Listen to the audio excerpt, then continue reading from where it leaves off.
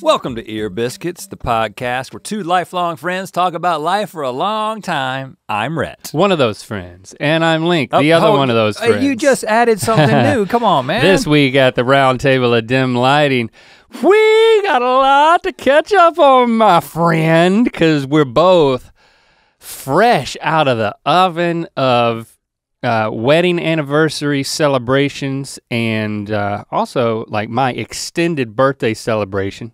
Oh, that's what you call it? Which, I just, bless you. Sorry, I just scat you. I think somebody put some metal shavings in my coffee. Don't question it. They taste great, Rhett. You'll love them once they take effect. The funny thing is, you gave me this mug, and here's the thing: you've never done that.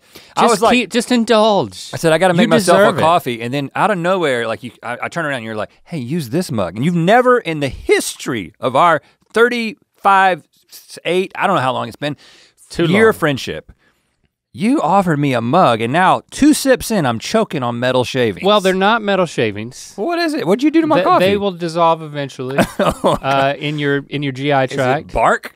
Just go with it. I'm trying to, I just couldn't even speak. Yeah, I'm back from, my anniversary may not be as many years as yours, but it's more significant because it was 20 years and yours was 21 years. You've already done 20 years. Right. And so I spent a week. And the reason we went for a week is because Jesse and I had been talking for 10 years about our 20-year anniversary and how it was gonna be in Italy. Italy. We're like so excited about Italy. Good luck with that. And of course, something called COVID happened and travel is hampered. And so we just went to Big Sur, which let me just say. Just went to Big Sur. Big Sur may be better than Italy. I don't know, I haven't been to Italy. It's not called Little Sur, it's called Big for a reason, man. Right. It's living large. So I had a lot of things happen that we'll get into. I would not call it Central Coast, the Central Coast of California. You got redwood trees and forests going, I'll tell you all about it. Right to the cliff's edge. I've only driven through that. I'm freaking jealous, a little angry. Good.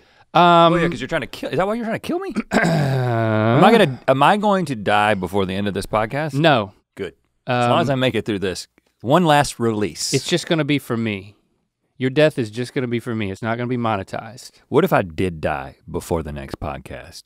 Would you post this one and ironically it'd be like, we joked about him dying at the beginning of this? Yes, I would have to. Yeah. I would have to. And then, I got plenty to say.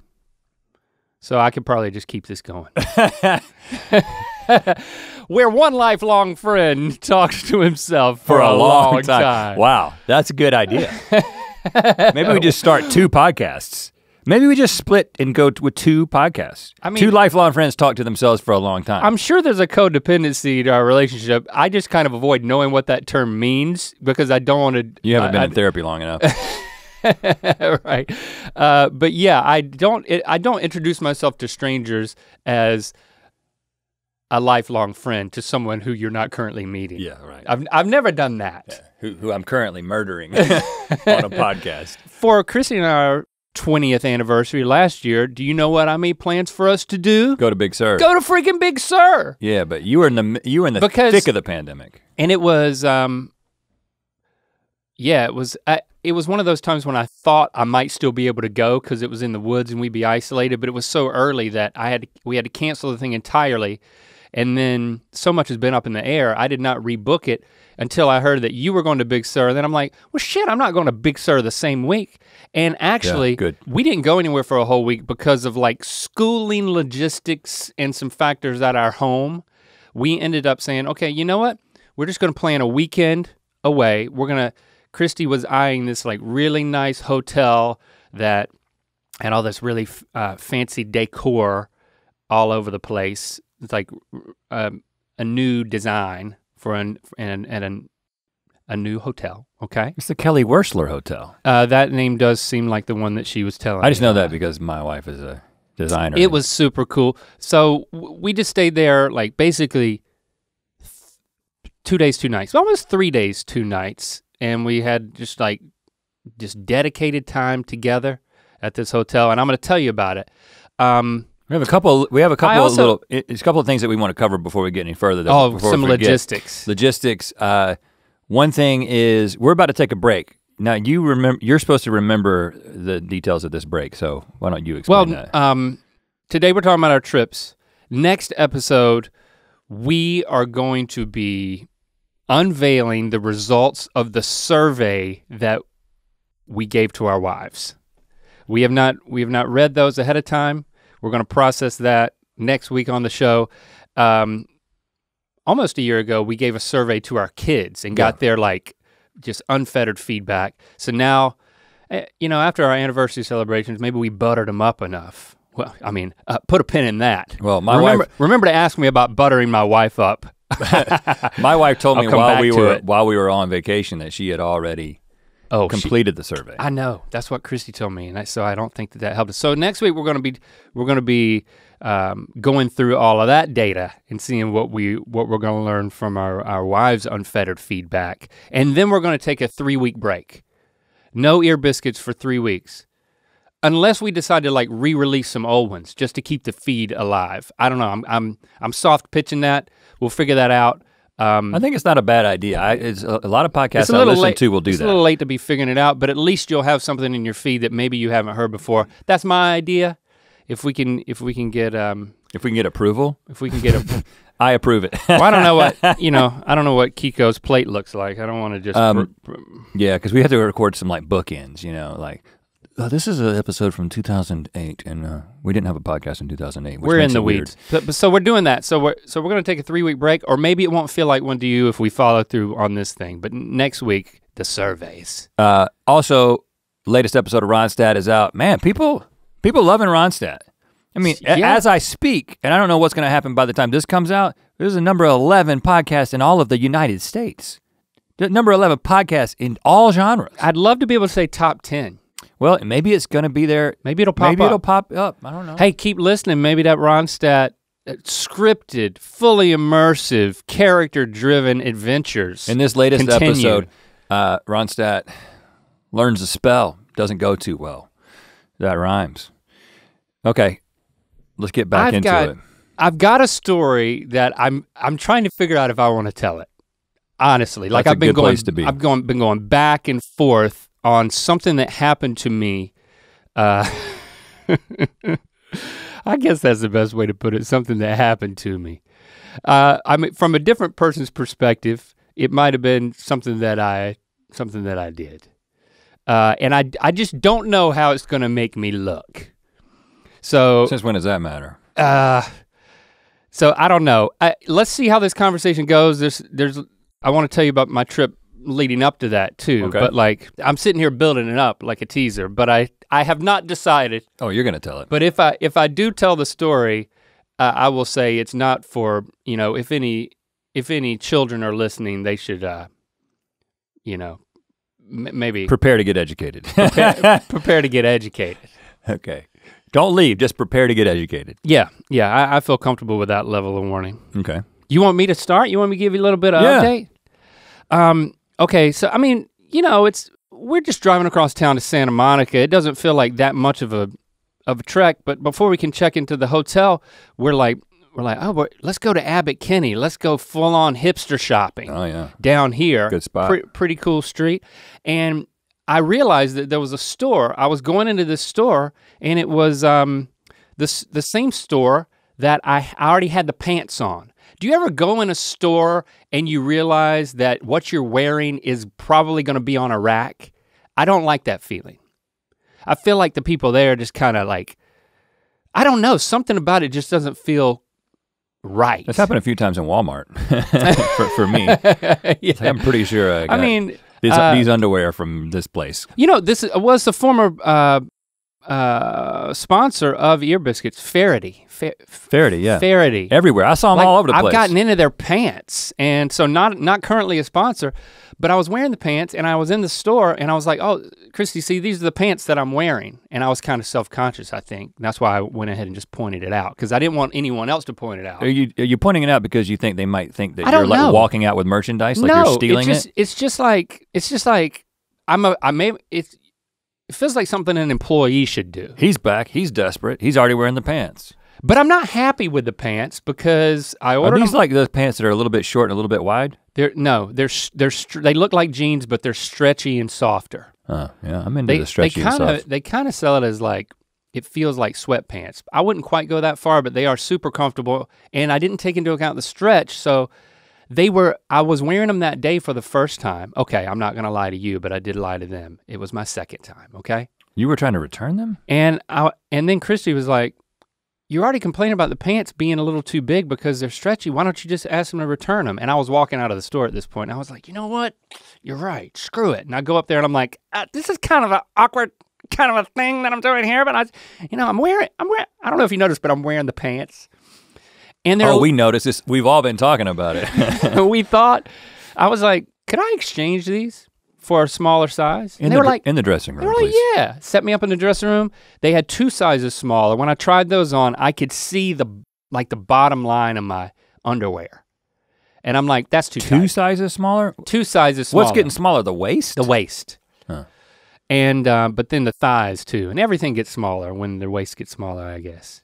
They didn't have the 1 size smaller, and I was determined, you know what, I need those, but I also tried on some shorts.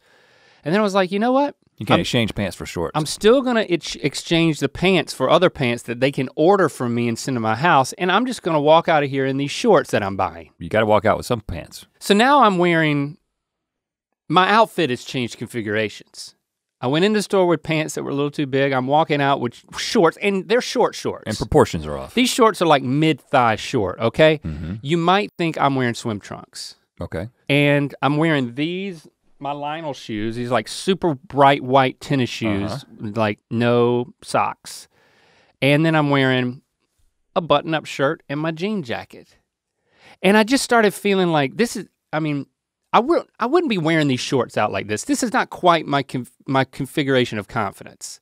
So I start getting in my own head about it, and Christy and I are talking about it, and then we make our way back to the hotel, and somebody says something about my hair, and it was a compliment, nice hair. Then somebody else, like within 20 minutes, was like, nice hair. But I'm getting in my own head because I'm like, Christy, people are talking about my hair. You know, I just don't think about myself as being like some guy who looks at, sometimes you and I will talk about it, but I tend to forget that like, oh, look at that guy's hair. And now look at this guy's outfit. So I'm thinking about this, and Christy and I are talking about it, and Christy's like trying to characterize what my style is, and like we're getting into it, and we're going up the elevator to the rooftop pool, and there's a bar, and we were just gonna check it out because we knew that's where we were gonna be the next day. Mm-hmm, mm-hmm. And we're like looking around, and I'm looking to see if, I don't know, if just like, do I fit in here? What do people think of me? It's LA, man. You I don't know. could have on a banana hammock and it wouldn't matter. I usually don't get in my own head about this stuff, but I'm like, we had this in-depth conversation. And then I'm like, I'm looking around to see if anybody's dressed like me, and I see this guy across the pool lounging in a thing, and he's got on short shorts, tennis shoes, like a shirt and a jean jacket. And the one thing he had I didn't have, I noticed, was like he had a yellow bandana wrapped around his neck. And I'm like, well, I got a bandana in my pocket. I could put that on too. Oh no, and I'm like, did you? I was thinking about it, and I turned to Christy, I'm like, well, you know what? That guy over there is dressed just like me. And then when I looked at him again, I realized it was Harry Styles. And I was like, yeah. I was like, man, I actually, you know. You stumbled into Harry style. I guess I got Harry style. That dude is a stylish dude. I mean, he had the bandana. I'll gladly be the 43-year-old version of Harry Styles. And I started to feel a lot better about myself. And that's validation. Kind of strutted around the pool and did my Mick Jagger. Listen, I don't want to take any of the air out of your balloon at this point, but I will say that I think that showing up to the pool wearing exactly the same thing as Harry Styles is more embarrassing than wearing the pants into the store where you bought them. Well, I mean, I didn't go up to him and now, be like, nice style. If you were lounging and he showed up, it's whoever's sitting and lounging first wins. He was there first. In fact, you should have turned around and left at that point, or at least taken the jacket off. Well, we did. Oh, good. We did leave at that point because we were just up there looking around. When Harry Styles has planted himself at a place and you are dressed the same, you cannot sit down. You have to leave. You know what? I'm actually surprised. I was wondering if I thought where the story was going to go is I went up to Harry Styles. I was like, hey, look at me and look at you. Look at us. Look at we. It could have happened. I'll tell you, with as much fun as I was having the next day, if he was there, it would have happened. Well, but spoiler alert, he wasn't there. But you know what? Mission accomplished. I just humble bragged about hanging out at the same place as Harry Styles and kind of looking like it. Well, here's the thing, man. I didn't, we specifically have kept these stories from each other. Good looking guy, that Harry. From each other so that we could, experience them in person and surprise one another. Yeah. But I failed to interject. There's two parallels already happening. The first thing that happened was Jesse and I stayed at two different hotels, one kind of in the Carmel area, and then the second half of the week was down in Big Sur.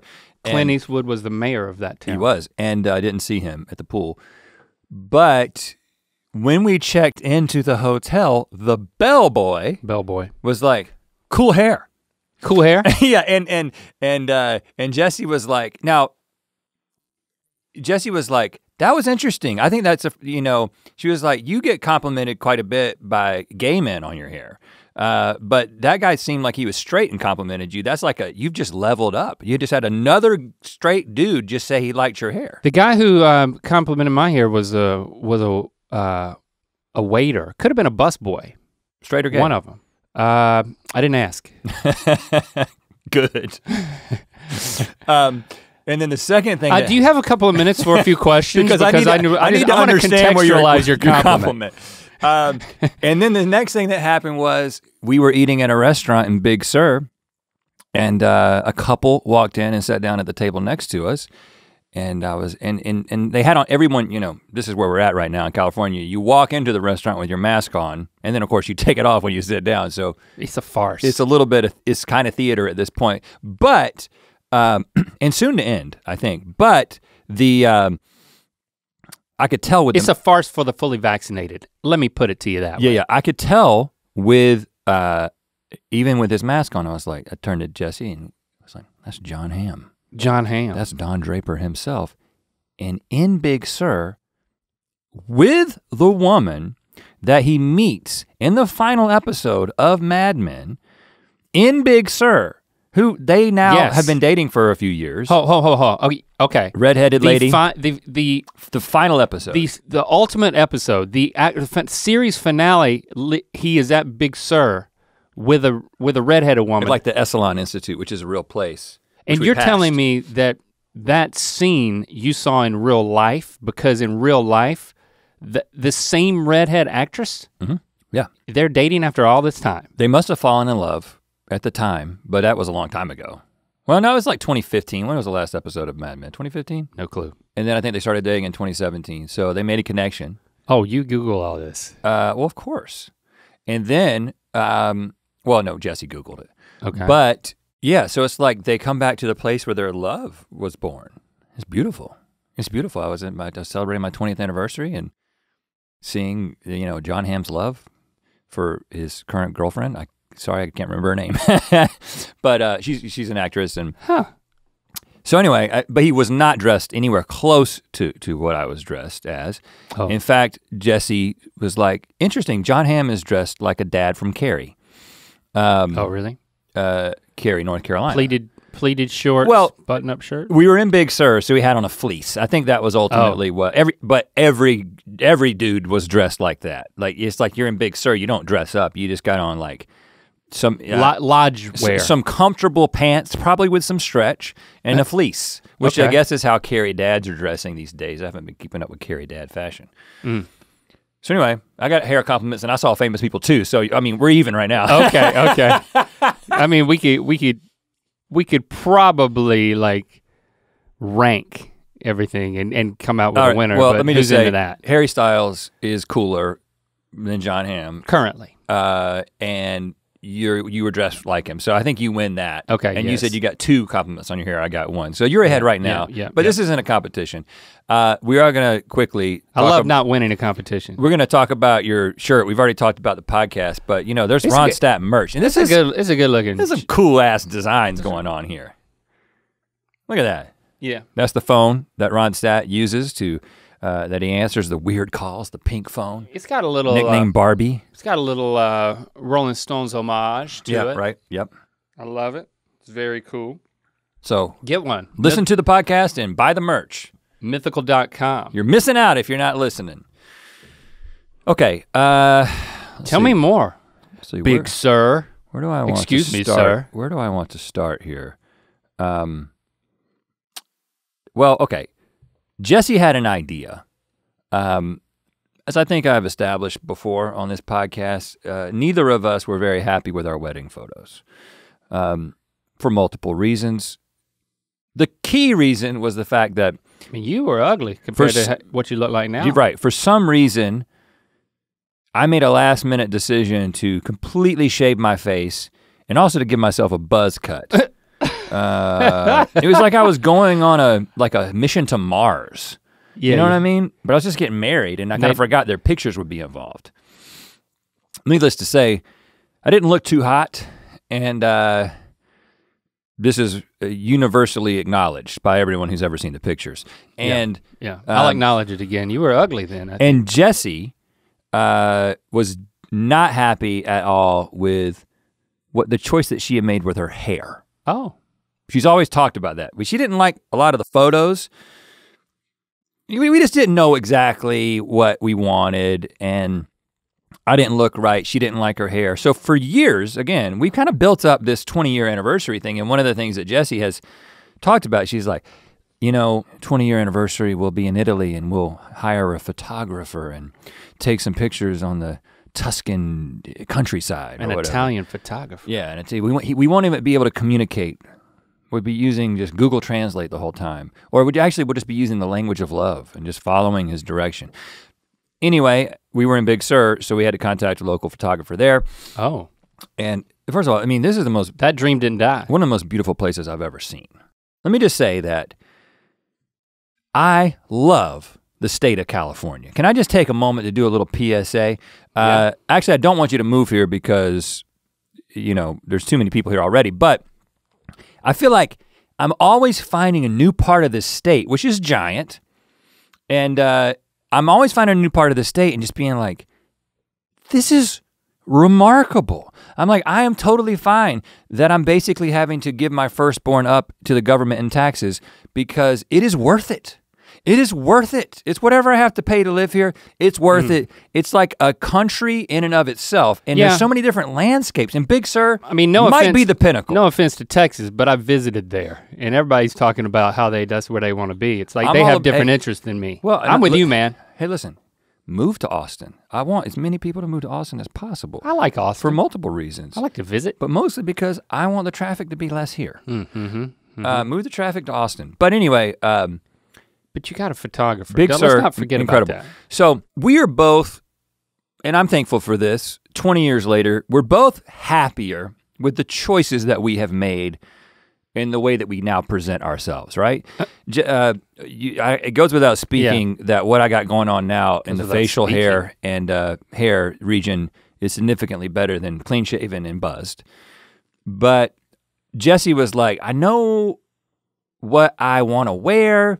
And she's like, I'm gonna be in Big Sur and I wanna have a flower crown.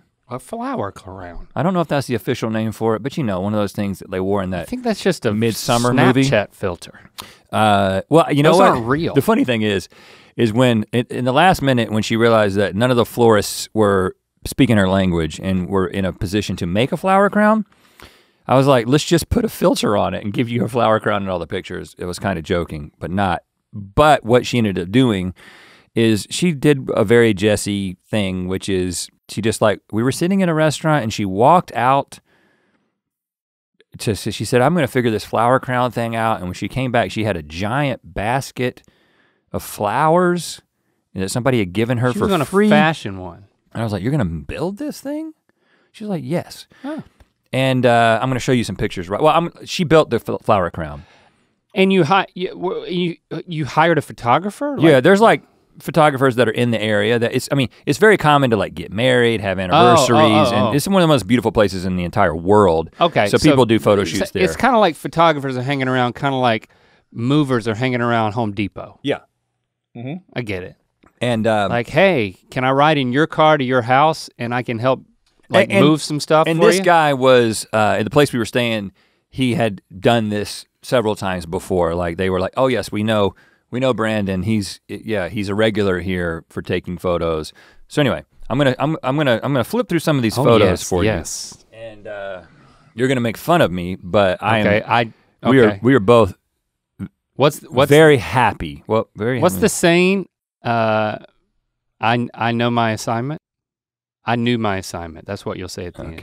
Okay. So we'll start with you get you can kind of get a good idea of. Well, the flower crown. Jesse made that flower crown. Well, that is good. You can scroll. You need to relax. Just scroll through. I'm not a fan of this one, and we may not even use this one, but this is a good one of the flower crown. You're looking down. You're making sure the flower crown does not like. I'm sniffing the flower crown, making sure it's fresh and not fake. But flip to the next one. You want to see some of these. I also just want to show you some of the scenery. You're gonna be blown away. Jesse was ready. Hopefully you warmed up. Okay. There was a lot of. What was he saying to you? He was like, now look at each other. Now hold hands. He was.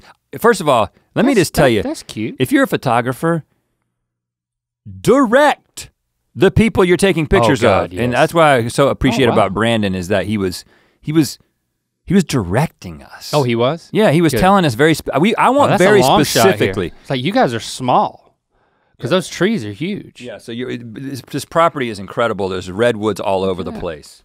There's not been a direct shot of you the whole time, which I love. Yeah, it's like you just get I try to avoid a little bit of shot. Yeah, just a little bit of your face. Okay, there you are. There's your full face. Not into this one. That's not bad though. And these are just These are just the previews. I don't know what that face. These are just the previews that he sent. He took probably like 200-300 pictures so I haven't even been through. So I can't guarantee that the ones that Link is currently looking at are the ones that you're gonna be seeing. Well, I can. Just send them from your phone. Oh, look at that. You're walking in a meadow. Look at those trees, man. Those are redwoods. Those are tall. 1,000-year-old redwoods right there behind us. I mean, it really puts you in perspective. You're not tall compared to a redwood. That's a good one right there. It kind of accentuates the height difference. You know, you got Jesse's dimple, very happy. I think she's great. I can still tell that you know that your picture's being taken. You are totally projecting at this point. I know you just get, okay, now we've got it. See, now you're in the moment. You're looking out at the ocean. Hold on, you have a complete incorrect assessment of that photo. That is a good photo. A 20-year-old couple, a 43-year-old man and a 40-year-old woman totally in love after 20 years of marriage. That's how I interpret that. I think that one's great. And then and look, there's a picture of barbecue sauce. Yeah, we're talking. Sweet Baby Ray's. Nice. Chicken sauce, actually. Chicken sauce. I got some people coming over tonight. I'm making my hot chicken sandwiches for them. Good. I needed Jesse to get some more of that. I love that. I love the lighting on this one. That is amazing. So. Look at that. Okay. I can tell you meant that. Like, look at your hand. So, let me get back to the blood flow is just increased on that thing. Photo shoot. Mission accomplished. To commemorate and so, I think what we're gonna do with those is poster size, at least 30 to 40 of them and just put them all over our house. Okay, all right, God, you scared me for a second. Have you ever been to someone's home and they have a bunch of pictures of like themselves and like their wedding pictures and things like that? Like we've never been into that. Yeah, I told Christy, I was like, our house is kind of like an Airbnb. It's like we don't really have pictures of like loved ones up. We have the classic pictures of the kids going up the stairs, like 2 black and white photos of the kids from like 5 or 6 years ago. I think that might be it. I don't think there's for a long time because Jesse's parents, and this is funny, ironically, given what I just talked about. Jesse's parents got us a giant picture of just Jesse. I think that they understood what I looked like at the wedding. It was just a bridal picture of Jesse. We have one of those too. On a giant, really expensive frame. Yes, it's one of those things that like, we were like, and when we were first married. We had it up above our bed. Above our bed too, yes. They must have talked about this. I mean, and now it's under our bed. Like we still have it. But it's in ours a box. Is in the attic. It's under our bed. Ours is in the attic, but I think. So we're not gonna put these pictures up around the house, I don't think. But yeah, I was grateful. I was grateful that at first, because Jesse was like, "You don't want to do this, do you?" I was like, "Not really." I mean, like, I don't really like getting pictures taken of myself. I also feel like I'm constantly doing it with the job that we have, and I never really enjoy it. But I was like, I know that this means a lot to you, and you know, and I do. My hair is better than it used to be, so yeah, let's do it. You know, I think it's good to memorialize something. And also, you just get to remember the how tall the trees were. This space was so beautiful. Like I gotta go. You know, like you said, the mountains coming directly to the ocean. The only time I drove through there, it was so foggy that I couldn't see anything. Well, here's the thing, June, which is when we went, the foggiest month of the entire year, you know, the whole June gloom thing that we get down here as well. And they were like, you guys are getting blessed with this incredible weather because you can see the ocean. And one of the guys at the hotel was like, I've been here during Junes before where for multiple weeks in a row, I never could see more than about 20 or 30 feet. Yeah. The entire day it would be completely covered in fog. And so there was a couple of mornings where it was like that, where all of a sudden it was like, whoa, I can't see anything, and it feels like it's raining because of the fog condensing on the redwoods and falling down all over you. But yeah, we got great weather. I'm definitely gonna go, man. We may end up going back, like it could become our anniversary place, I don't know. But I doubt it, you know, there's other places to go. Yeah, there is, man. It's California. Think about all that stuff you just bragged about. Right, yeah, there's always a new place to find, but Big Sur might be the pinnacle. You know, I will say, I would have loved to have had a week for Christy and I to have, you know, to get away, and we'll do that in due time. But I will say, you know, we packed so much fun into just like a couple of nights away that we were sitting, the next day we were sitting by the pool, and like you got these like lounge chairs, and that's where Harry was on the opposite side. But then behind was that, he in a special section or just bar, a normal? No.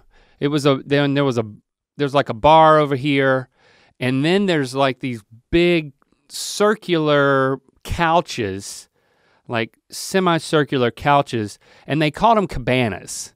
And, I mean, they would have like an umbrella over top of it, and then like a little table in the middle.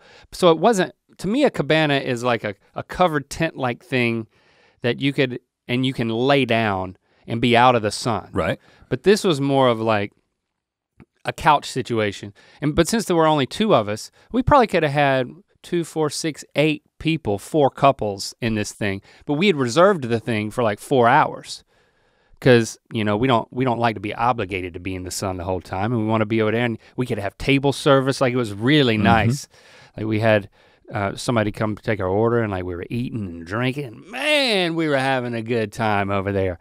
And so you're sitting there, and again, I'm kind of thinking like, I'm getting good at going to like these highfalutin places and having a good time. This is what I'm telling Christy. I'm like, You know what? I know I was in my head yesterday about what I was wearing and do I fit in? But like, you know what? Screw it.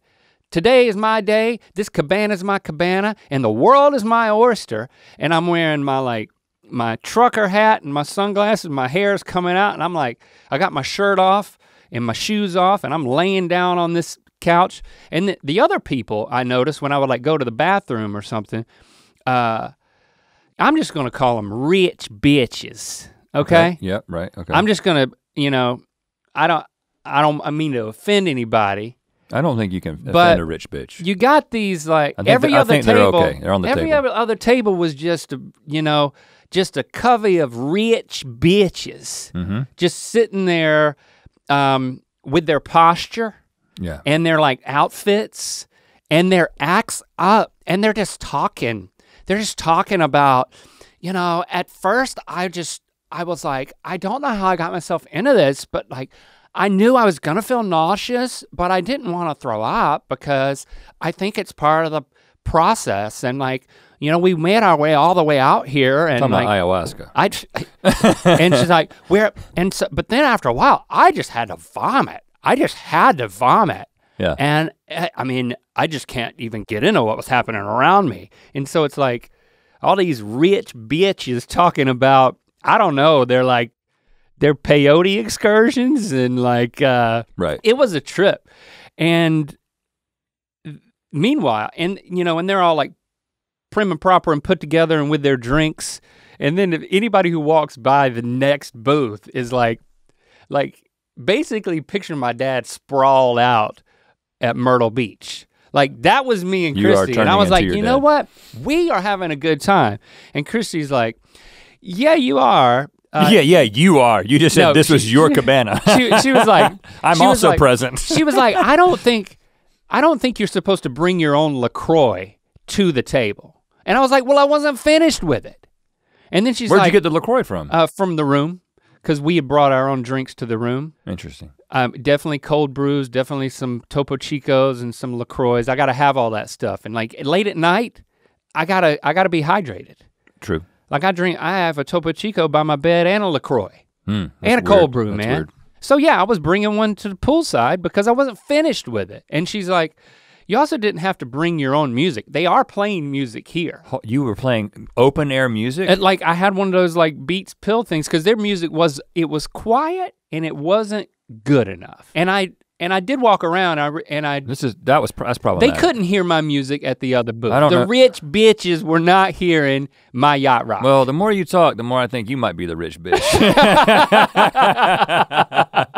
I mean, we might need to flip the script on this. We had so much fun. Like we were just having the best time. The waitress would come up to our table and like Christy would just start talking to her. I guess she was, she had talked to me enough, or maybe I'd talked at her enough. I don't know. I was like, I'm sure. You know how when I have a good time, I get kind of talkative. Yeah.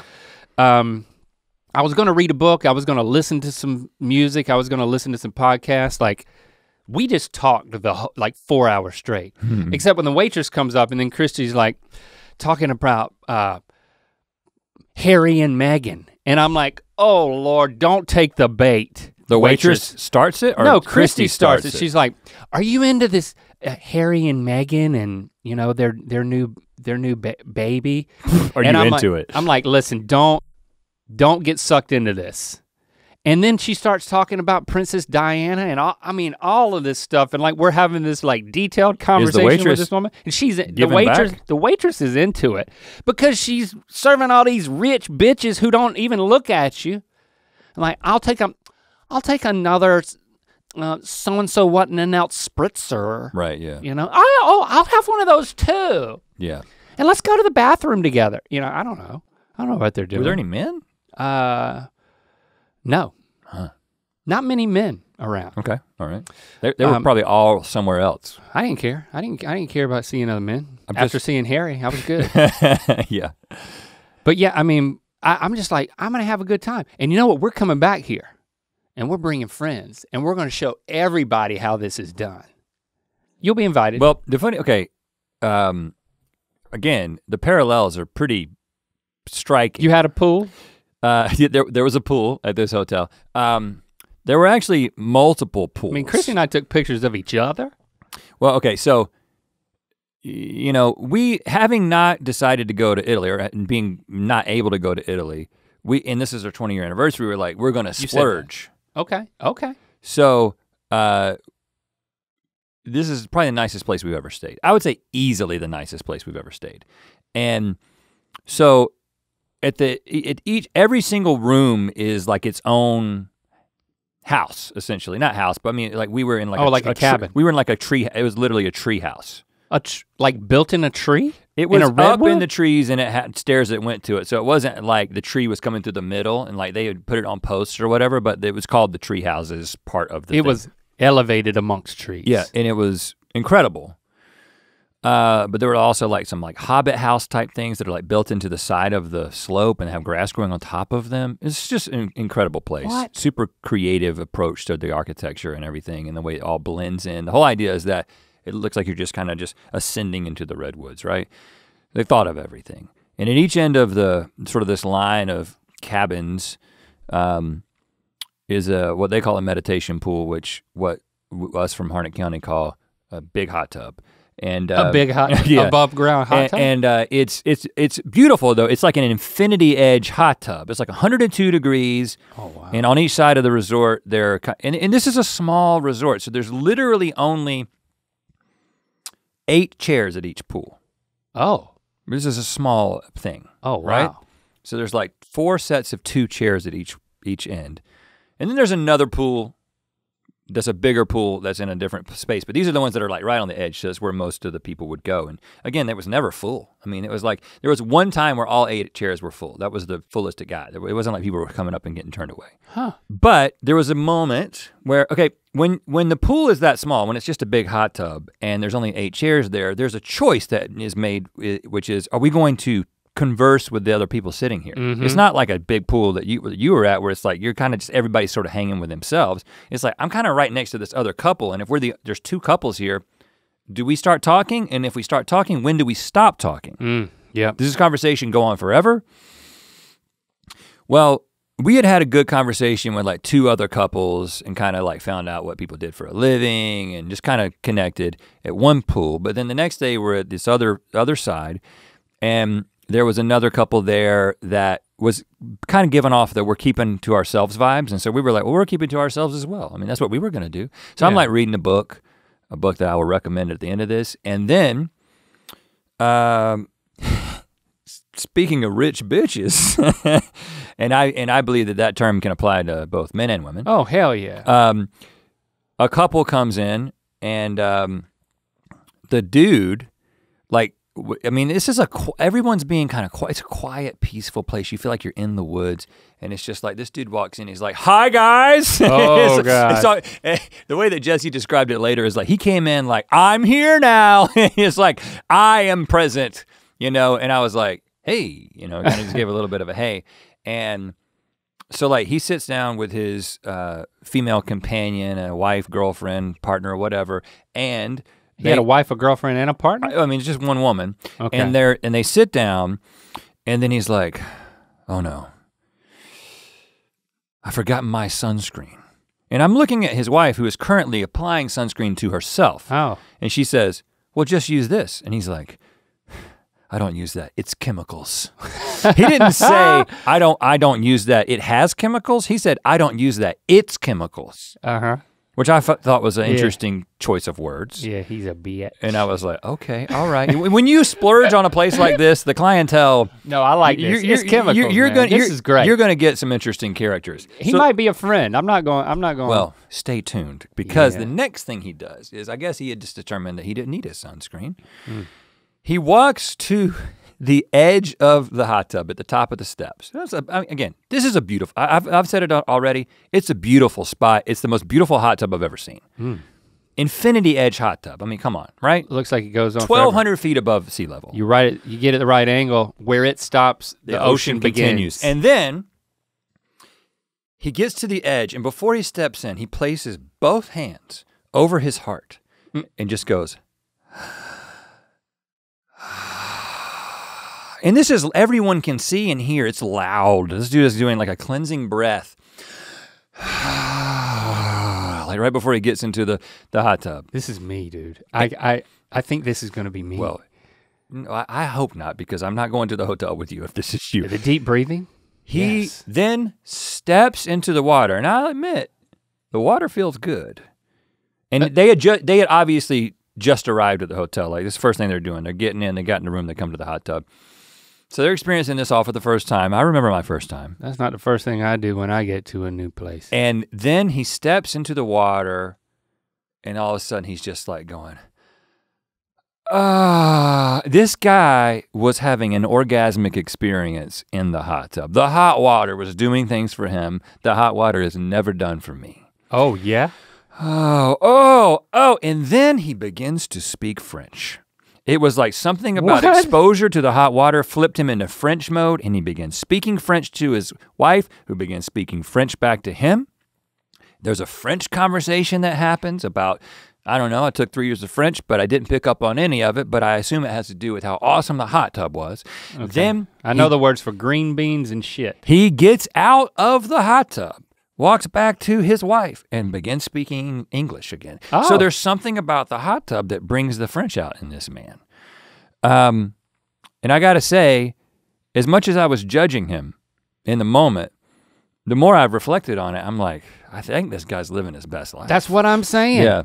That's what I'm trying to do, man. Well, and you know what? I had a little You need lesson. to learn how to do it in not such a pretentious way. Well, so we're sitting here. It was a little imposing. I got a story that goes just with this, and I think that I judged it one way, and now because of your story and what you just said, I'm seeing it another way. Well, we were sitting at our booth, we're just hanging out, we're looking out on the pool, but like there's some things that we have more privacy, except there's these 2 chairs that are kind of in front of us and a little table where some people might wait until one of the big cabanas opens up. And this man sits down there, faces away from us, and he's just sitting there. Right. But then all of a sudden, his wife comes over. Now she could have been French. I never heard them speak. And she sits in the chair across from him, and so she's looking over his shoulders at us, you know, definitely jealous of the good time that we're having. Right. I mean, that's gotta be clear. And then she gets up and comes over, and I don't know how else to say it. The seat that the guy was in was kind of like it reclined back a little bit, like, you know, at maybe a 30-degree angle. Mm-hmm. It was almost an Adirondack chair. She comes over and mounts him, like one knee. Straddle? One knee on one side, under his armpit kinda, other knee on the other side, and her feet on the chair. And so she's like as if he was a squatty potty. Like her feet and heels are on the sides of his hips, and then she just like rests on him. Lowers down. And then she like clothed. So they're fully clothed, right. Yeah. But I mean, she mounted him. All right. You never know what'll happen. And he's kind of on his phone, and she's kind of like kissing his ear and stuff. And Christy's like, well. And I'm like, well, I mean, she knows we're here, so I'm just gonna watch. Mm-hmm. And I was like, and so I just kind of propped up on my left shoulder, and I mean, she's as far from I am from that camera. Like we're that, I mean, what was that, 6 feet? Maybe we might have been 7 feet from each other. Okay. And I'm just like seeing what's gonna happen. Right. But she sees me, and then I feel like, okay, this is part of it. She's mounted him, but she's looking at me, and I'm looking at her. Uh-oh. And I'm seeing who's gonna look away first. Or basically, I felt like she shouldn't have been mounted him right in front of me because it's distracting me from my good time. What was the expression on her face when she looked at you? It was kind of like, it was like, yes, I'm mounting him. It was blank. Would you like to be him? It was blank. It was blank, okay. So I was like, I think this is a battle. I'm not gonna look away until she dismounts. Don't believe it was a battle. That's weird, but okay. Did it work? No. And in retrospect, you know what? I should have done it totally differently. You should have mounted Christy. I should have just kept looking right at her. I should have just mounted, no, I just should have mounted Christy or vice versa. Or I should have just been like, that's awesome. It has nothing to do with me. Why am I acting like this is like cramping my style? Like, cause I felt like I'm like, you're doing a lot of thinking. All the fun that I'm having, all of a sudden goes out the window. There's a lot of thinking going on. I need to be doing the PDA and not judging other people's PDA. Or the PDOA, as my dad would say. I just gotta freaking go with it. Yeah. You know? And I gotta get in the pool and deep breathe and just No, you gotta speak deep French. breathe before you get in the Speak French. Pool. I had another. So that's my one regret, is that I had animosity towards this woman. I know you got your story, and then I got something after. This is gonna be a longer one, guys. But quickly, I wanna tell another funny interaction we had. Shout out to the mythical beasts that we ran into while hiking on a beautiful, beautiful path.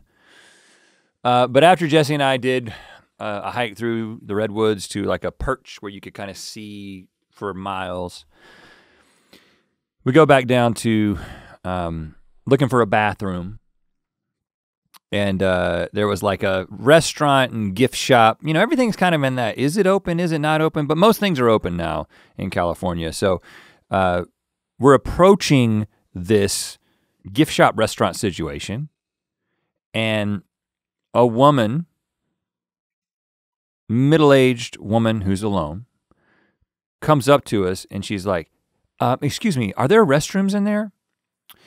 And I was like, well, we haven't been in yet, but I'm assuming that there's restrooms in there because it's a restaurant and a gift shop. So yeah, I think there's probably restrooms in there.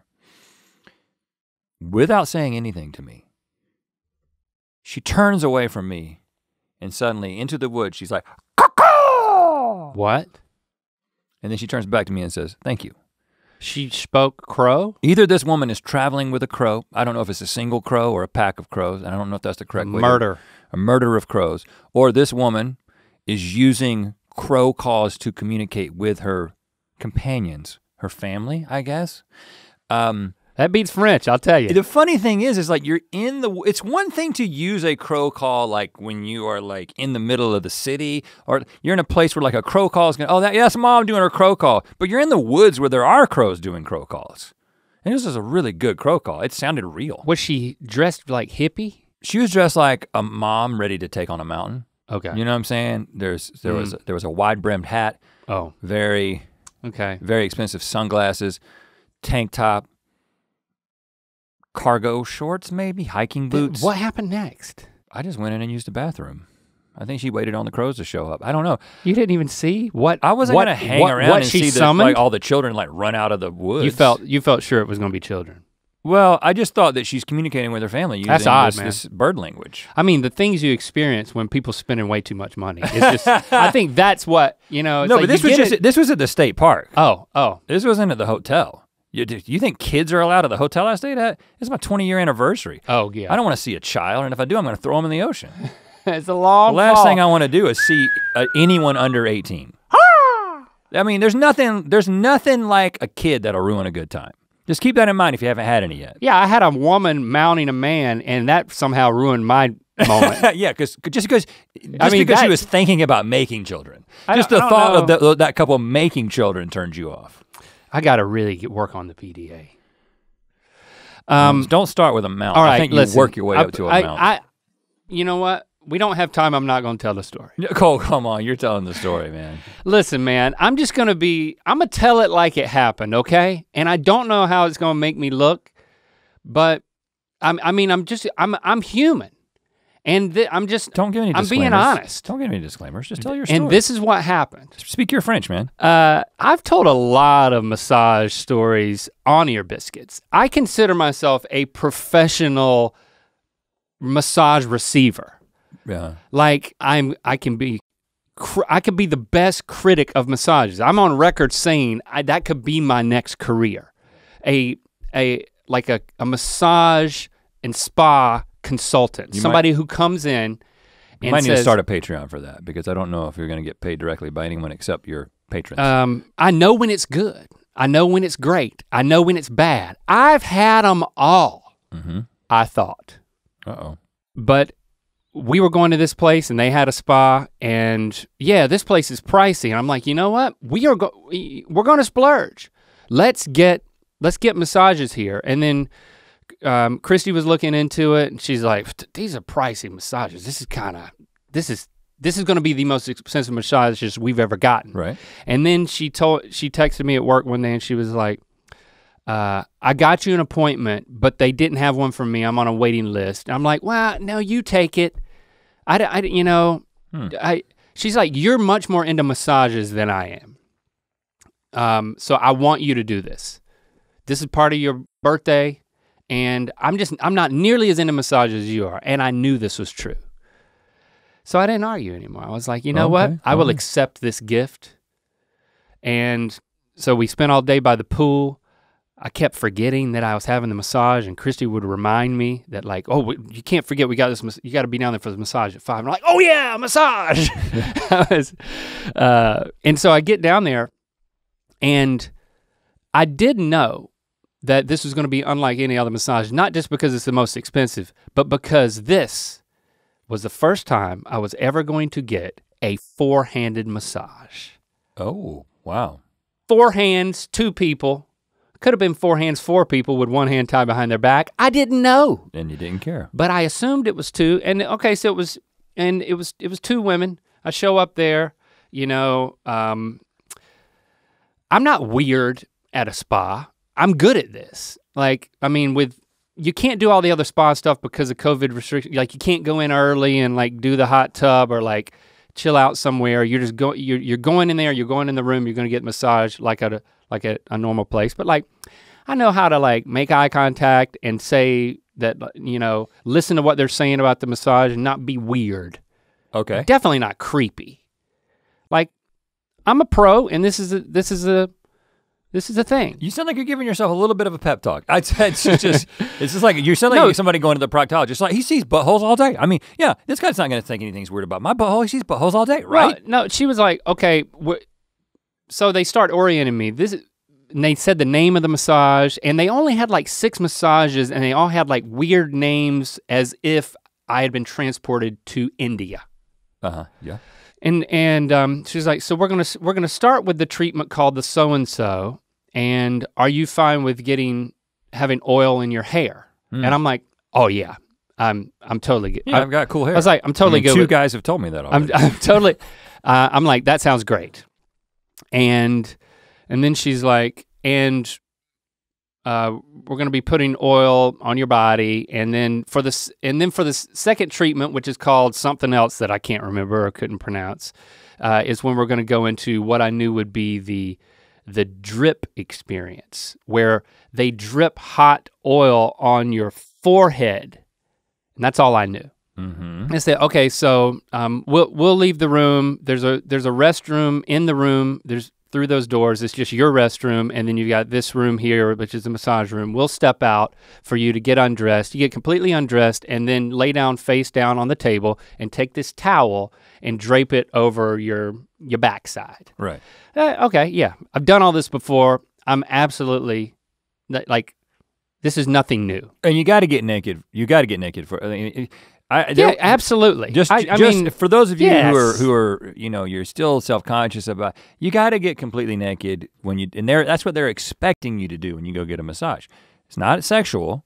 You just you get naked, and then you're covered in all the right places, and that's part of it, right? Don't leave your underwear on. No. And you know what? They even said that. So it was like, take it all off. Yeah. Yeah. Now there wasn't a sheet. Like, a lot of places you get under a sheet and then they'll like manipulate the sheet. They just had a towel. Okay. And I would call it a hand towel. Okay, that's not real big. It wasn't, it was just a hand towel. Mm-hmm. And how big, for hands, how big? A normal hand towel. Okay. I'm holding up the dimensions for you. You can tell the people what that length is. I don't know. Okay, we're 16 by 10. Okay, thank you. So yeah, they leave. I get dressed. I take a leak because I always get anxious that I'm gonna need to pee during a massage, and nothing ruins a massage like having to pee bad. Especially if you have to get up in the middle and go pee, and like then that's have you done that X before? number of minutes. I've done it once where like I couldn't hold it and then I had to get up in the middle of the damn thing. And so I pee, I get naked, I lay down face down, I put the towel, it felt small. I mean, I got a little ass, but the towel felt small. And so I draped it sideways, and then I wait, and I start doing my deep breathing just to totally get like in a zone Speaking French to yourself. Of relaxation. Yeah. Just oui, Laurent. They knock on the door, I say, come in, they come in, and I was like, wow, 4 hands, how is this gonna work? And then they start by pouring oil, like copious amounts of oil all over my back, my legs, everything. But before they did that. 2 people. Before they did that, they took the towel that I had put. 2 women? 2 women. And they had put I had the hand towel horizontal across my butt cheeks. So the first thing they did when they walked in was they took the towel and rotated it 90 degrees. Perpendicular, yeah. So then it was draped between my legs and then up to the small of my back. Because you need the sides of your glutes exposed. They need access to that. Yeah, so then my cheeks were exposed. Yeah. Including the one that like says Christy and a nice crisp cursive tattoo. Right. That made me feel better. You know, it's like I've definitely got the label. I'm taken. Well, again, I'm not thinking about it. It might be an old relationship. I'm just thinking. But they're not thinking about that. Of course not. They're not thinking about that. I actually wasn't either. All I was thinking was, are 4 hands better than 2? Well, I would think so. And then 6 are better than 4. They're on each side, and I did notice they didn't ask any of the typical questions like, do you have, and there was no forms to fill out. Do you have any injuries? Mm-hmm. What type of pressure do you want? They're gonna find that out with their hands. They didn't ask me to give them any direction because this was a process. And then they start, like, they're rubbing my feet and it's like, you know, 2 hands on one foot, 2 hands on the other foot. I'm like, okay, I get twice as much foot massage in the same amount of time. This is cool. And then they start pouring the oil everywhere. They're like pouring, it seems like they're pouring oil out of buckets with holes in the bottom and it's like trickling all over my whole body. And it feels absolutely amazing. I doubt it was a bucket, but. And then they start massaging my back and they held my hand with one hand and then with the other hand they would massage my back. So one hand they weren't using at this point and I'm thinking. Just holding your hand? Yeah, just comforting you. Just to not, like pushing down on my hand. Just so you remember, there's 2 of us. There's 2 of us here and each of us is only using one hand going up your back and around your spine and they did what I would describe as a synchronized hand dance on my back. Well, I would hope so. And I was thinking, you know what? I love really deep pressure. This is nowhere near that. Mm-hmm. This is a totally different thing. This is like a relaxation. This massage. Is like a performance. Yeah. This is Cirque du Soleil. This is almost like it's about the 2 of them coordinating and doing something and proving to me how in sync they can be. Mm-hmm. It's almost like I don't even need to be here. Right. But I began to say, okay, I'm disappointed. Maybe I could be disappointed that I'm not getting any pressure. And but you'd never say that. I like the pain of a massage. There was no pain. It just felt good. But it was also the fascination that like they were putting their fingers in between each other's fingers and going up my back and then they would move apart and go up and down my back and it was all completely coordinated. Mm-hmm. So like, and I could tell that one of them was the leader and one of them was the follower, but they were like almost in sync. And so I was kind of into this as like a show, right? Kind of a thing. It was like, and then they're like dumping more oil on me.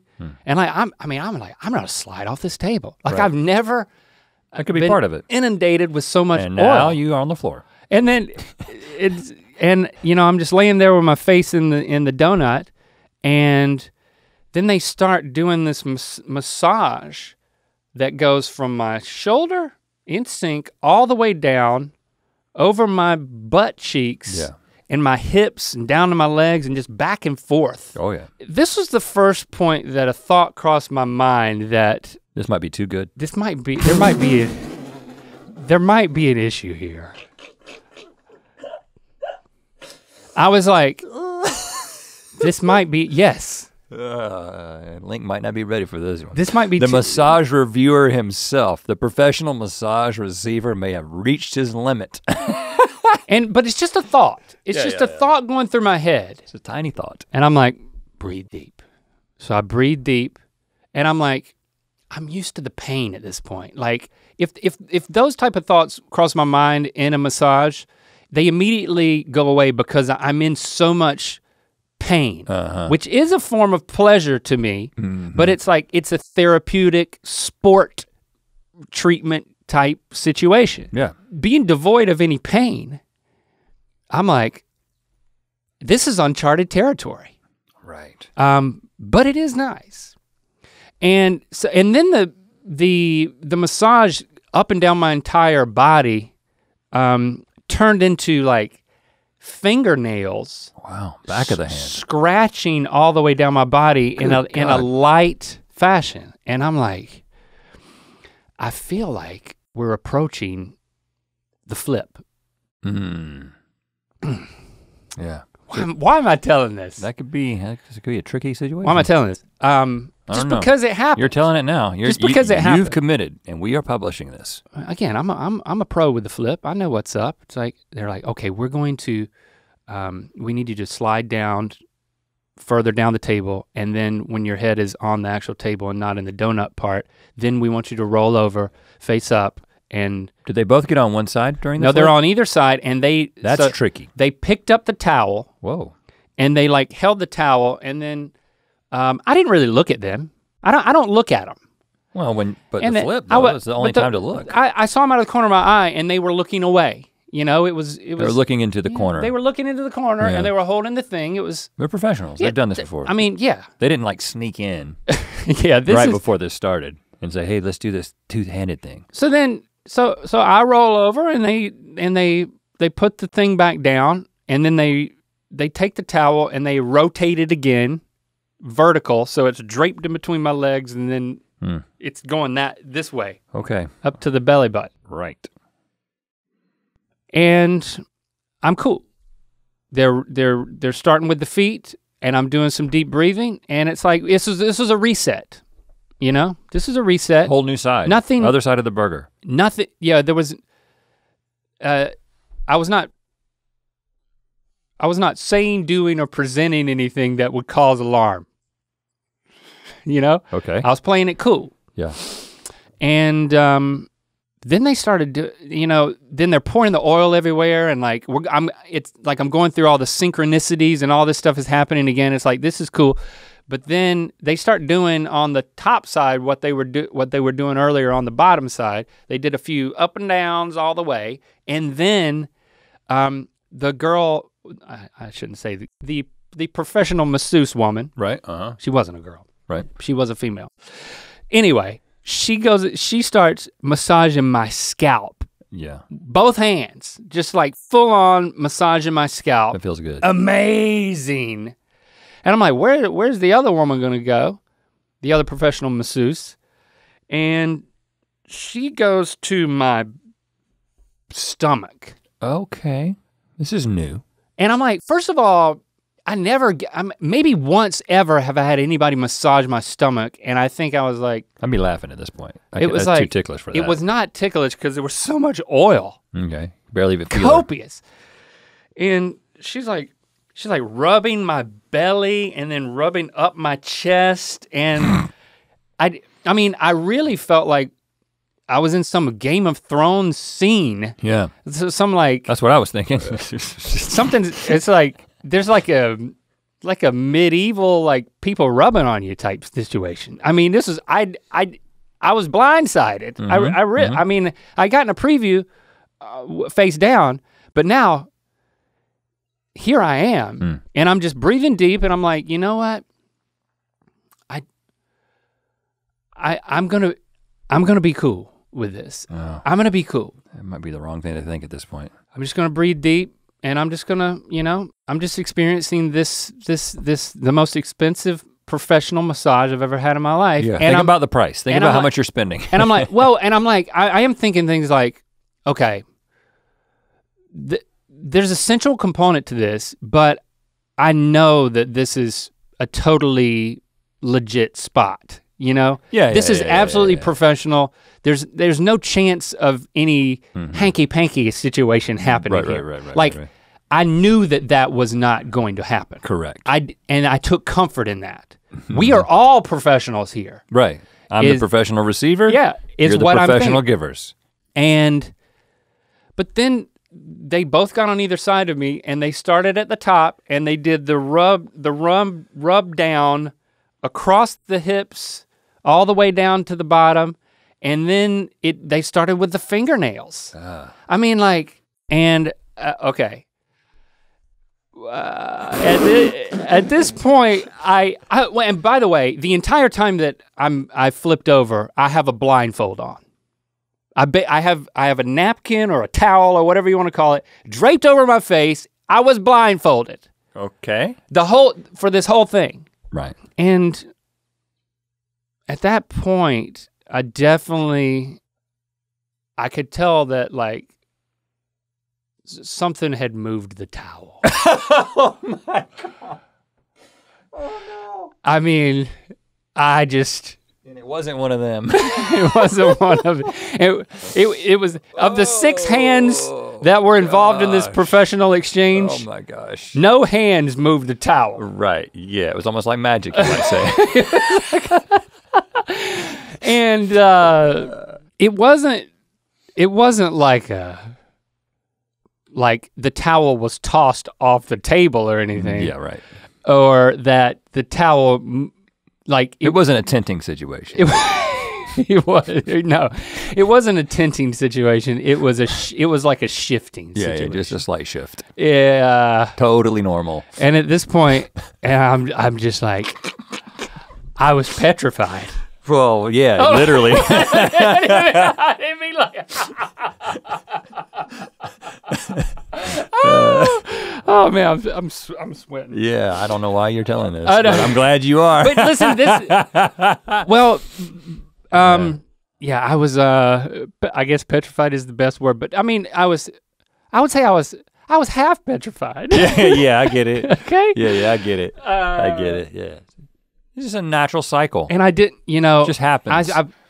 I panicked and I was like, I need to flip back over. Is there another flip? But I just what I did in that moment, what I decided to do was just play it cool and just breathe through it.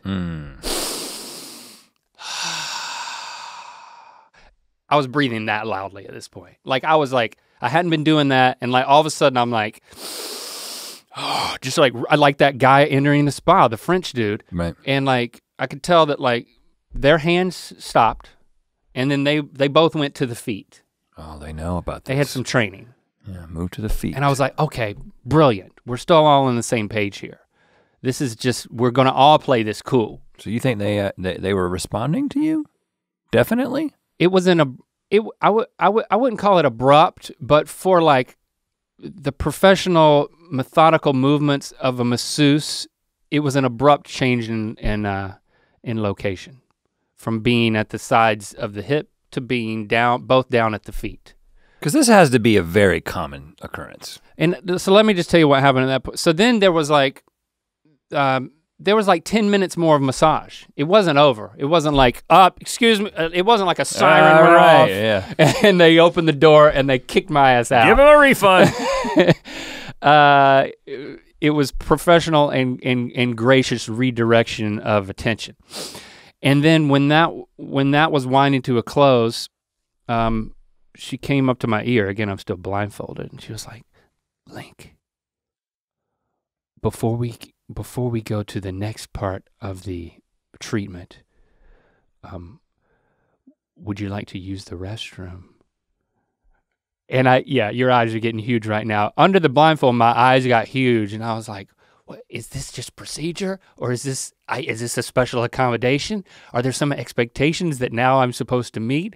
My mind is going like 100 miles an hour, and I'm like, I could hear myself like trying to form words. I was like, no, I'm fine. And by that point, I don't understand the question. Well, it was an hour and a half, the whole thing, and yeah, potentially anyone at a certain, it was a break in the You think process. this question, I think this question is asked to everyone. I don't think, because I don't But understand. I definitely interpret it as, do you need to take care of anything yourself? What's going to the restroom gonna do? Well, just have some privacy to, I don't know, blue balls, man. But I had fully recovered at that point. Yeah, I think this is just a it's question just procedure. they ask everybody. Just procedure. But I was reading way into it. I don't even think they even noticed anything. And it had a second. Well, that's an insult.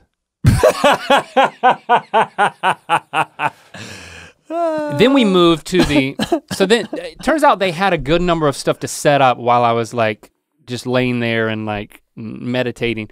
And then they just bring out this, again, I had the thing over my eyes, but they brought this thing and they started dripping oil on the center of my forehead. The drip part. And sometimes they would move it to one side or the other, and it was at least 30 minutes of just oil. Yes, just oil dripping on my forehead. That's why they asked you to use the bathroom. Because once you start dripping on somebody, and it was it makes you want to pee. It was very meditative, and it was really cool because like whenever your mind would wander, you could recenter by focusing on the fact that like oil was being drilled into your head like, I guess like water torture, but in a good way. Good so that was torture. cool. And then when that was over, we were, you know, we were on speaking terms and. On speaking terms.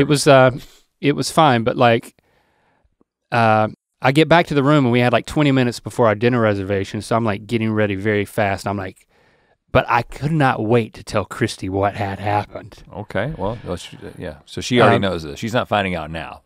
There's no way in hell I'd be telling this story if I hadn't told her first. But like, I was just like, I don't know what happened to me. I have to tell you about this. We have to process this. And like, we're sitting in the lobby waiting for our table and like, I tell her the whole story and she's like Googling like, erection while getting a massage is totally common and sometimes you just can't control it and it happens. And I will say that I you know, I didn't have a. I understand. Okay. You've been clear. There was not a tensing situation. Okay, yes. This was just a slight but she was change in things. She thought it was hilarious, but she was also super sweet and like reassuring me that like I'm not a freak or a creep. Well, I could have told you that. You didn't have to look that up on Google, man. Listen. Oh, I didn't look it up on Google. I didn't want that to be in my history. Just think about it for a second. It doesn't mean anything. Yeah, you're being touched. It doesn't mean anything. And you're naked. Yeah, I'm totally fine with it. I have no shame associated with it. It's a common thing. They see this. Yeah. This was like the fourth one of the day. The one thing, especially with that particular massage. Right, of course. The one thing that we did read was that like, you know, you can say something that's like, that acknowledges what you're going through and not apologize, but like acknowledge, like, and it might sound kind of like an apology, but you definitely don't want to say anything that's like, it can be self-deprecating, but it can't be something that could be misconstrued as flirtatious. Like, oh, I guess you made him happy. You know, it's like, obviously that's what the websites say you never say. I didn't say anything and I would never say anything like that. But that is what Christy and I that's what she was reading to me was like, you know what, you could have just, their advice is just to acknowledge it and then move on. And you might say, or you might suggest. I'm sorry. I could go, you know, I might need some more, I might need to flip back over or something. You know, it's like. Sound like you got a lot to think about. It isn't it's an embodiment exercise to say, you know what, these things happen and it doesn't have, I mean, and there's a right way to deal with it and a professional and appropriate way to deal with it that there shouldn't be shame involved in it. And that's actually why I'm like, you know what, I'm gonna tell this story because it's hilarious to go through, but it's also, it's just a thing that, it's a thing that is. Happens to the best of us. Well, I've got one more story. That's a pretty wild shift in tone. Oh, okay. Okay. But why not? Since we've already let's do it. We've already tinted or semi-tinted. So one of the things that we decided to do, there was a lot of different activities, a lot of things you could sign up for, and one of the things that Jesse and I decided to do on our final day was a forest meditation, right? Oh yeah. And there's a part of me that was like, we're in Big Sur, let's do the weird stuff, right? I mean, obviously I meditate regularly, and like a forest meditation is not something that's like, you know, 10 years ago it would have been like, oh, this is real dumb and I'm just gonna do it for fun. And now it's like, I'm going into it with an expectation of like, this could be really cool and you know. Yeah, four-handed forest massage, right. I mean, meditation. But I wanna talk a little bit about a sort of a realization and sort of something I'm grateful for that kind of came out of this process. So forest meditation is kind of probably what you might be imagining it is. It was just two couples. It was us and another couple, and then this woman who was leading the meditation, and she kind of takes you through the path through the forest, and you like pick a leaf, and she's like, I'll take this leaf of this bay leaf off of this thing and kind of crush it in your hands and smell it, and then she's like, let's meditate on that, and then you kind of walk into this place where there's the redwood grove, and she begins to talk about the nature of the way redwoods grow. Where there's like a grandmother tree, they call it, in the middle, and then there's concentric circles of younger trees. Yeah, just the way they grow, and they're all connected through their roots, and they're connected to other trees through their roots that they're all supporting one another. That's how they kind of stand up, because the roots grow very horizontally because of the way the bedrock is in places where redwoods grow. And so they're literally holding each other up, and they're also sending nutrients to one another. Yeah. You know, cool tree stuff. And there was some, I mean, so she was kind of giving some nature information, but then there would also be like, all right, we're gonna close our eyes and we're gonna like, we're sort of leading a meditation. And I'm sure you can relate to this, but one of the things that is sort of a constant for me at this point in my life is that, you know, having grown up as, you know, in the South, in a conservative Christian place, as a conservative Christian, as an evangelical Christian, and not being that now, there's always that sort of the old Rhett that's kind of present in my mind, that when I'm experiencing something that's very typical sort of California New Age forest meditation, the old Rhett is kind of like there sort of judging and kind of almost making fun of the new Rhett that is experiencing this thing that the old Rhett would have just laughed at and thought was ridiculous, right? Yeah. Like, this is so funny that you're doing this forest meditation. This is kind of dumb. I mean, it's just a tree, man, right? Yeah. That voice gets quieter and quieter all the time, but it's good. And there's a part of me that's thankful for that voice, because I don't know, it kind of represents an evolution and kind of where I come from. But as Jesse and I kind of finished the forest meditation, we were kind of walking around, we started talking, and I was like, you know, it's interesting that, because we just spent a lot of time reflecting on 20 years of marriage and the fact that we have been through these transitions through our life of both getting married under a certain understanding of the way the world works and understanding about what marriage is about and what a man is and what a woman is and how that has evolved over time to where we're at now. And I was thinking about the way that the old me would process time in nature, or nature in general, right? And of course, the background that I come from, sort of a biblical literalism, and that's probably an oversimplification, but essentially the idea that evolution wasn't true, right? That humans were a special creation and a separate creation from all of the rest of creation. We were not related to any of the animals or any of the plants, other than the fact that we were both creations of God. Mm-hmm. And in fact, humans were created to have dominion over nature and to subdue nature. We're fundamentally different, and nature was kind of created for the glory of God, but also for the glory of man, for man to subdue, to exercise dominion over, and kind of control, right? And it's funny because this woman was talking about how there are so few redwoods left compared to their original footprint.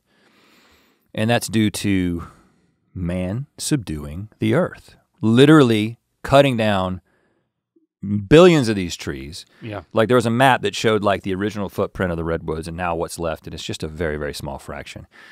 Logging, you know, is one of the big things. You see this 1,000-year-old giant tree and you're like, you see, you know, 50 houses that you could build with that or whatever. And that's what man has been doing for a long time. And then of course, more recently, with continuing to pull all the fossil fuels out of the earth and burn them, and climate change is happening, and that's only further bringing about conditions that are gonna make the redwoods difficult to live through. So there will probably at some point be the last redwood because of the way humans are subduing the earth, right? Sounds like your meditation was an existential crisis. Well, it wasn't a crisis, and I'm gonna get to why I'm thankful and grateful. And I was like, man, I'm grateful. I'm very grateful that I believe in evolution. I'll just to be frank, right? Because of the not only am I grateful because I think now that I understand what it is. For many years I was arguing against something that I didn't fully understand. It was a misrepresentation of what the facts were about this. And it's not just cool that I'm like, okay, I believe something that is a more correct understanding of the way the world works. That's cool, but it's actually, there's a deeper and more significant truth to it all, and my literal relationship to these trees, right? We're from the same stuff, and not like we're literally related, not just related because we're all from God, but we're literally related. We come from the same place. And of course, even more so with the animals, right?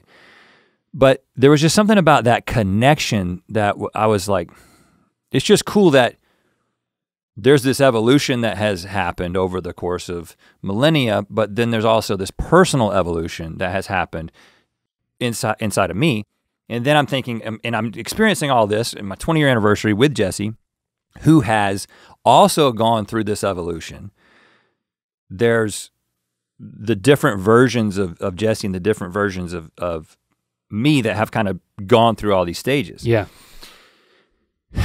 And also this is kind of wild, but Jesse and I were talking about, because I think that the evolution has been really significant for me, but it's been even more significant for Jesse because of because of the way she sees herself differently as a woman, right? Mm-hmm. Because you think about the beginning of our marriage, where the understanding was, we read that passage from Ephesians at our wedding, like many Christians do. That's basically about wives submitting to your husbands, right? And there's this idea in a certain brand of Christianity that women exist for the glory of men, right? And that God is the head of the family, but the man is the head of the household, and the woman's primary role is to support and help her husband. She's to be quiet in church. She's not to teach. She's to listen. And when you're a woman, there's things that women can't do that men can do, and there's things that men don't want to do. It's kind of what it seems like. Well, but the interesting thing is like Jesse is really this sort of turning upside down of her worldview. For me as a straight white dude who is already pretty well positioned within the church, it's like I don't feel there's not like a sudden empowerment that has happened by leaving the church. I was already pretty empowered, right? Yeah, I experienced freedom, but I haven't experienced more empowerment because of that was a pretty sweet gig. But the idea that, and not to get too like professorial or talk about history or whatever, but this idea that what I once thought was an idea that was from God and was from God's word, and that's why it was important. And it was like, well, women fulfilling this role and men fulfilling this role is a good thing because this is God's plan, this is how he designed it. And now seeing it as, no, actually the reason that this is the way that this is presented in the Bible is because of the history of humanity and the way our culture has evolved. Pre-agriculture, when basically before the concept of ownership, right? There was a point in human history where ownership and owning land didn't exist, but when agriculture came around, the concept of ownership came along with it in order for it to function, and women unfortunately got wrapped up in this concept of ownership, and they were literally owned. And they've been trying to break out of that patriarchal view of things for a really long time, and there's still a lot of residual effects, and it's still more prevalent in certain parts of the world, but to see Jesse kind of come to these realizations that in the context of this conversation of like seeing what that sort of masculine subduing of the earth, of ripping the trees up and drilling for the oil and burning the gas and all that stuff, to see what it's done to the earth. Yeah. And what it's done to women, right? And then to see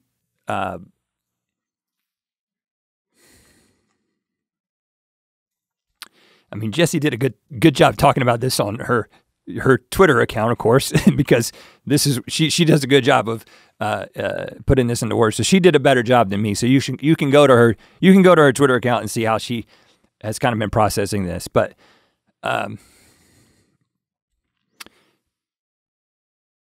ultimately, what I'm trying to say is that I was just very grateful for her sake, of her having honestly gotten out of that way of thinking about herself. Yeah. And to just, and it's been a long process. But it's great to love somebody and then see them become more of themselves, to have that freedom and to have that empowerment. And it's like it's like I'm sure she loves you for being so supportive and welcoming that, because you certainly that doesn't have to be your response. It's just the story of both of our marriages and relationships is that like we've changed so much and we've asked so much of our wives at every turn. Yeah. And even not within the worldview stuff, but within the career stuff and all that. It's like, so it's nice, better late than never. It's kind of how I feel about it a lot of times whenever like Chrissy and I engage in this is well, because sometimes you can start thinking about, well, what do we miss? And, right. And I want to be clear. But you have this beautiful moment where she's able to be empowered. Yeah, and I want to be clear that like I know that when I talk about this stuff, if you're, you still consider yourself a Christian or that you subscribe to like a biblical worldview, you're like, oh, he just thinks he's better than us and now. And it's like, no, that's not what I think, It's like, that's where I come from. That's what I believed with all my heart at one point. I didn't believe it because I was a bad person. I didn't believe it because I was a bigot. I didn't believe it because I was stupid. I believed it because it was what I was taught. But in the same way that I think that there is there is this valuing of sort of stasis and consistency. You've got, and from a Christian worldview, one of the attributes of God is this immutability of God. God does not change at all, and that's something that we really value in God. And so the translation or the implication is that should be true of people. Change is not great. You want to establish your principles and you want to stick to them and you want to stay the same. But we live in the context of this evolution that has happened over the entire universe. The universe doesn't make sense without the process of evolution. I'm not just talking about evolution that's taking place on this earth. I'm talking about the principle of evolution of the universe unfolding and changing over the course of time. It is a fundamental principle of the way the world works. And when you can kind of get in tune with that, when you can kind of appreciate it, step in line with it and be like, that process of things unfolding and things changing is something that's happening in individuals as well, and it's something that's awesome. It's awesome to witness in somebody that you love, and it's awesome to experience personally. And so it's not that I'm trying to judge people who are in a different place. I'm just saying I'm grateful that there's been an evolution in our lives, and that Jesse and I have been able to be walking side by side through it. Of course, next week may erase all of this because she filled out her survey before your meditation, so you might want to give her a call before we. Yeah, that's next week.